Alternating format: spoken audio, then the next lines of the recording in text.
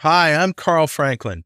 In this episode of Blazor Train, I'll show you how to do basic authentication and authorization in a Blazor Server app using ASP.NET Core Identity, which comes in the box It comes in the box. You could start out using a local DB SQL database, and then you can move it somewhere else at a later time. Just change your connection string and you'll be zooming down the tracks to success. So I purposely made this episode drop dead easy to follow. I don't go into the dirty details of how all this stuff works. You can read the documentation on your own time to figure that out. No, I'm going to show you how to get Auth up and running quickly and easily. And that's coming up right now, right here on Blazor Train. See what I did there? Blazor Train!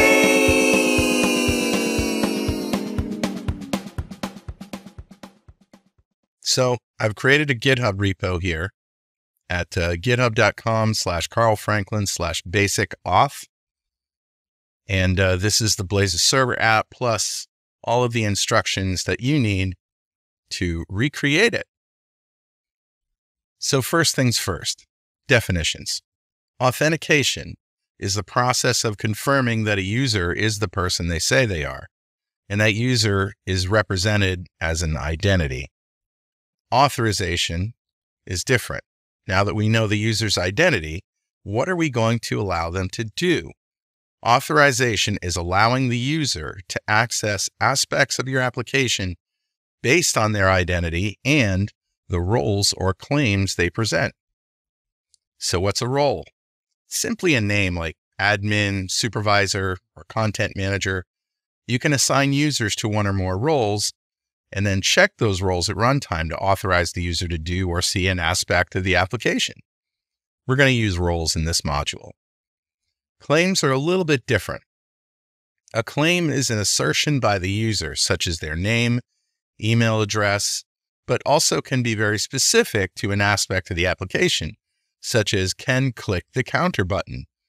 A claim is like a role, but more specific to the action they want to perform or the aspect they want to access. Claims are currently being favored over roles in the industry, but role-based authentication is still very useful and very powerful.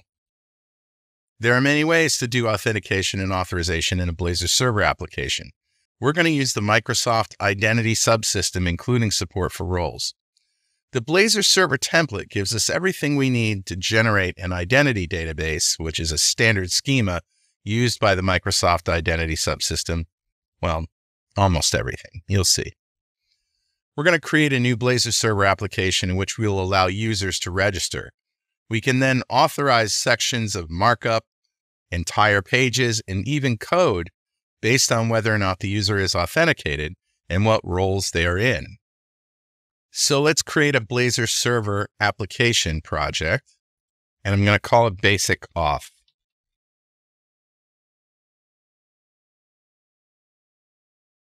Now this is the critical step.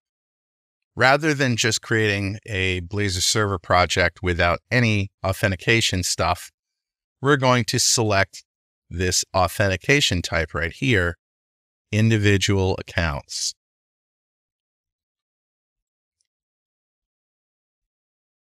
So what that does is it installs everything we need to use this authentication database, allow the user to register and log in, and then with a little tweak, we can add support for roles. So I have the SQL Server Object Explorer up. And if you don't have it up, you can go to View, SQL Server Object Explorer right there.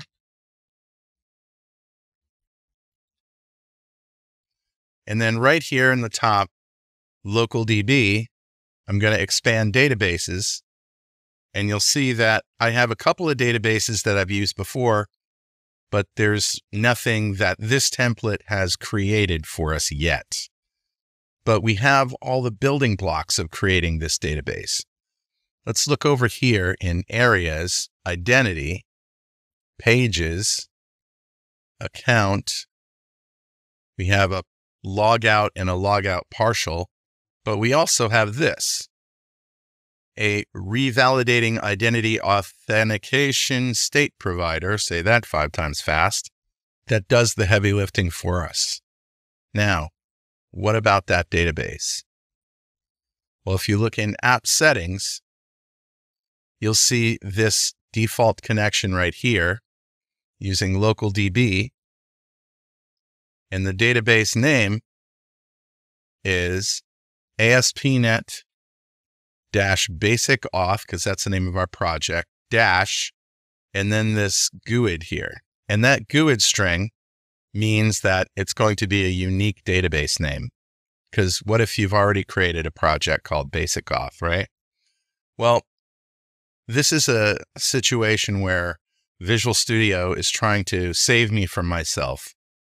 So I'm going to delete this GUID, and I'm going to delete this ASP.NET dash. So the name of our database is going to be basic auth. Now I said is going to be. How do we actually create it? Well, save everything here. And I'm going to go to the Package Manager console and issue this command, update-database. And what's going to happen is, check out the data folder here. And then under migrations, look at this. We've already got an application DB context. Now you can ignore the weather stuff, right? But this migration includes the schema to create the database. All we have to do is say update-database. Done. Now if I go over here and refresh the database list, there it is, basic auth. If you look at the tables, we've got our users right here. We've got our roles here. We've got role claims. We've got user claims and user roles. We have users, we have roles, and user roles combines those two, saying that this user is in this role. But there's more to it than this. Now, I mentioned roles, that right out of the box, if we just start using it right now, the roles won't mean anything. To make roles work, we have to go to Program, and let me make some more room here. And then right here where we're adding default identity, on line 18, we're going to add this. Add roles of identity role. And now we can use roles. Now, if I ran this right now, it would look no different from any other Blazor Server application, except that I'd be able to register and log in. But the application isn't going to respond to a logged in user any differently than it would to a non-logged in user. For that, we have to do some authorization.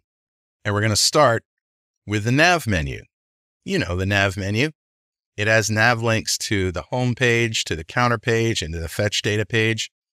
Well, what if we wanted to only show the counter page to logged in users? In other words, you have to be authenticated before you can see this link.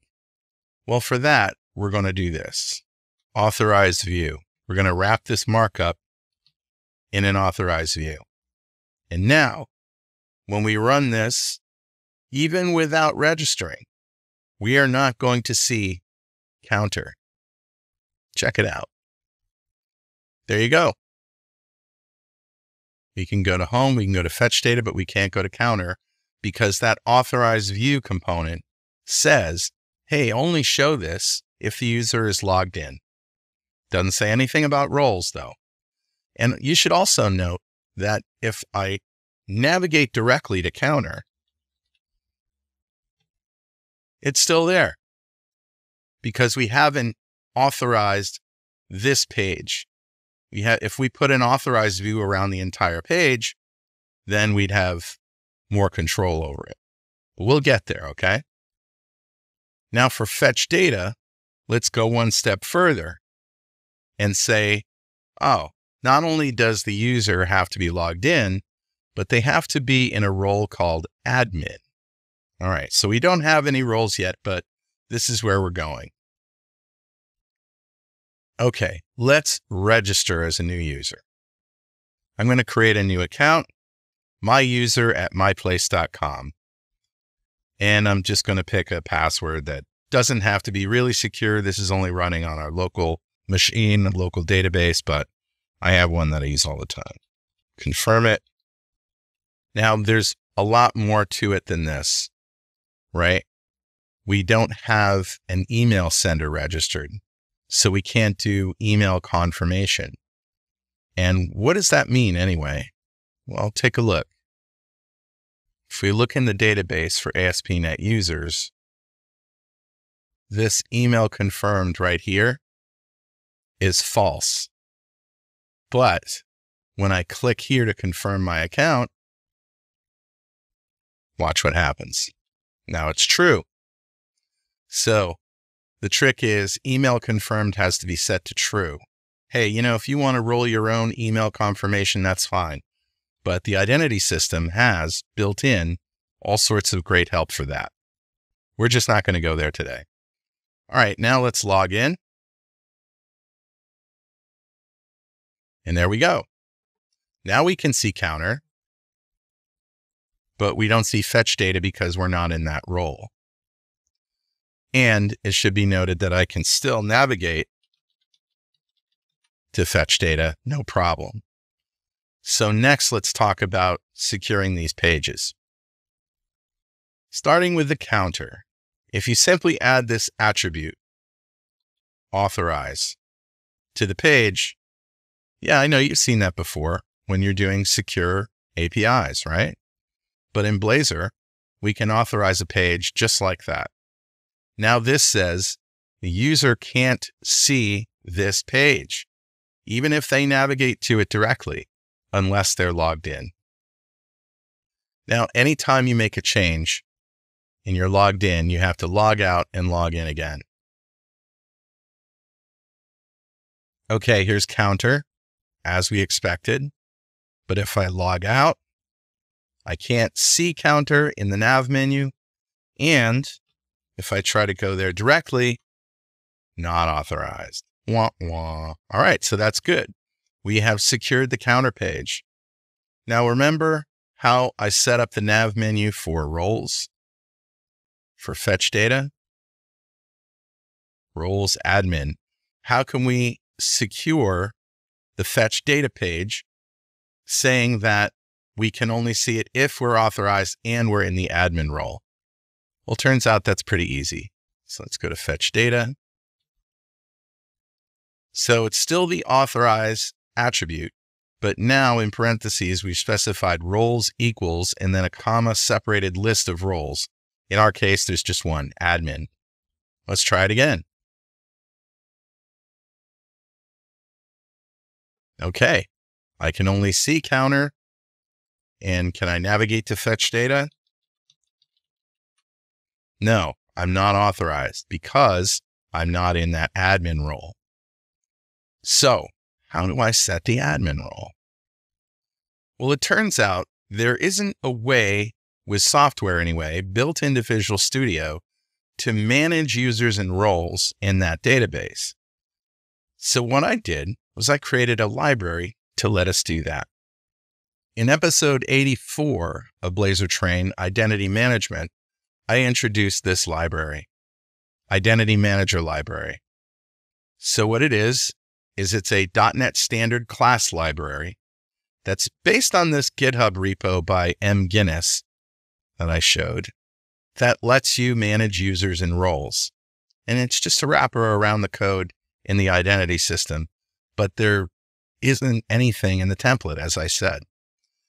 So this has two parts. It includes the library, but also a demo that's a Blazor application, a Blazor Server application that we can use for that. So what I've done is I've cloned the repo, right? You could also just download the zip file and run the Blazor application. All right, so there's two projects in here. Here's the Identity Manager Blazor Server, which is the app that uses the Identity Manager library.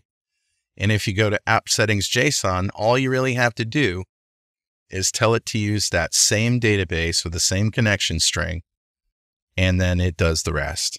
So let's run it. So if I look in users, you can see I have one user there. There's no roles. And if I look in roles, there are no roles here either. So I'm going to click new and add a new role called, guess what? Admin. There you go. Now, if I go back to users and I edit my user at myplace.com, which is our user, now I can check off that I want them to be in the admin role and hit save. Okay, we're just going to close this because we're going to come back to it and get back to our basic Auth app. Now, remember what we did. We just added our user to the admin role, or assigned the admin role to our user, however you want to say it. But we have to log out and log in again. Okay, now we have counter and we have fetch data. Very good. So far, we've authorized access to markup here, right? And we've used the authorize attribute to authorize these two pages right here, including role-based authorization, but that's only for the page. So far, we've only done the markup and the page. What I'd really like to do is do some code authorization. In other words, I want to inspect the user and see what role they're in as they try to do something like click the counter. And if they're not in that role, I'm not going to allow them to click the counter. Now, of course, counter could be anything, right? It's just a demo. The point is, you can inspect the user, see if they're authenticated, and see what roles they're in the app as code is running. So let me show you how to do that. First of all, let's look at app.razor. So this cascading authentication state is here wrapped around the entire application because we specified that we wanted to use individual accounts, which means we're using the identity subsystem. And therefore, we can access this cascading authentication state as a cascading parameter anywhere. So let's do that in counter. All right, we'll go through this from the top. We've got our authorize attribute, no problem there, meaning you can't even see this page if you're not logged in. And I've added this error message, right? And I'm going to show that in red if there's a problem. I've also got my cascading parameter, which is a private task of authentication state. And I make it nullable because it could be null. And I also have a claims principal. Now, a claims principal essentially represents the logged in user or the identity of the user, right? So let's go down to increment count. I've got a couple of sentries here. If the user is null, return. And this should never happen because viewing the page is an authorized access thing. You can't view the page if you're not authorized, so it should never happen. Also, this user identity is authenticated, should never happen. But I wanted to put that in there because you can look at that. You can look at all these things. User is null, user identity is authenticated is true, right? And then we're looking at if user is in role, and I've made one up here called counter clicker, then we can click no problem. But if we're not in that role, you do not have permission to increment the counter. Now, this is where we pull out that user in onInitialized async. If authentication state is not null, and it could be because it's a cascading parameter, well, you know, then we await authentication state, which is a task of authentication state, remember? And then the user is going to be the user property of that. So now let's see what happens. Now remember, we have to log out and log in. Okay, now let's go to counter. And what do you think is going to happen? Wah, wah. We don't have permission to increment the counter because we're not in that counter clicker role. How are we going to add ourselves to that role? Like this, using the Identity Manager Blazor Server application. So I'm going to click Create Role, counter clicker, and I'll save. Then I'll go to my user, edit, and add counter clicker to that user's roles. Now let's try it again.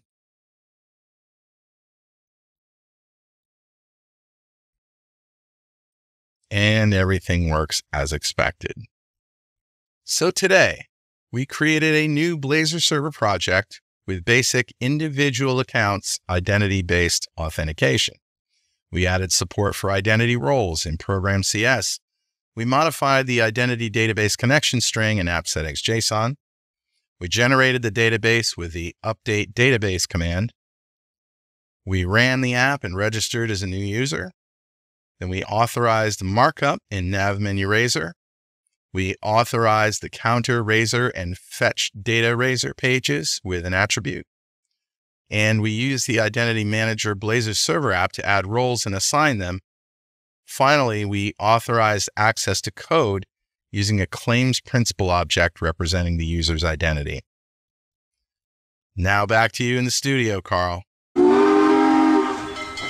Yes! That was easy, wasn't it? Woo, woo! Next week, I'll show you how to add authentication and authorization to an existing Blazor app. We'll also talk about ways to customize the UI, and I might have a few more surprises too. Hey, thanks for riding the rails with me today. This is where I jump off. I'll see you next time. Blazor Train!